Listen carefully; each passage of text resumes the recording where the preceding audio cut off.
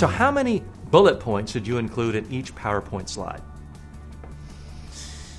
Let's step back a minute and ask ourselves, why do we want to know that? Why do we even think it's effective to use bullet points on a PowerPoint? Now, I understand everyone in your organization does it. That's the way your boss does it. That's the way everyone else in your industry does it. But ask yourself, do you really have proof that throwing bullet points up on a PowerPoint slide is effective? Now, I'm not anti-PowerPoint. I use it every day. But here's what I've found in testing audiences all over the world.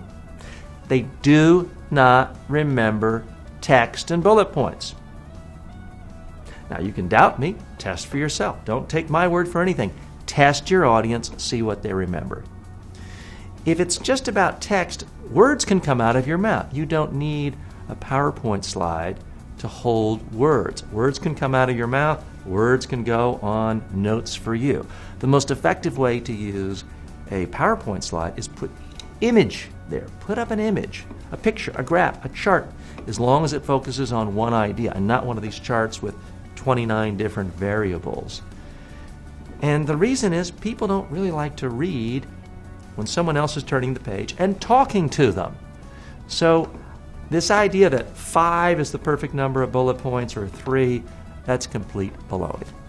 Now, maybe I haven't convinced you and you're still intent on using bullet points. Okay, you got me. The fewer the bullet points, the better. So if you got a choice between 10 and 5, put 5. If you got a choice between 5 and 3, put 3.